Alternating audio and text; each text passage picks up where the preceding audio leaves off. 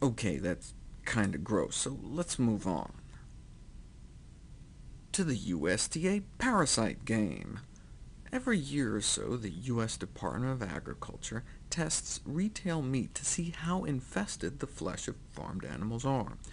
It's up to you to guess just how infested, greater than 50% or less than 50%. First up, the detection of Sarcocystis parasites in retail U.S. beef.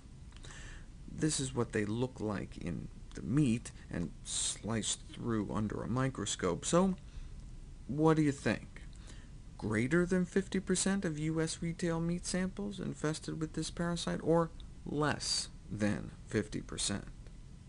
Well, they fed beef to dogs, and the bad news is that parasites were excreted by nearly every dog-fed beef samples originating in the United States, suggesting near universal bovine infection. So they assumed the prevalence in the U.S. beef supply was around 95%, so definitely greater than 50%. The good news is that the particular strain they found only seems to infect dogs.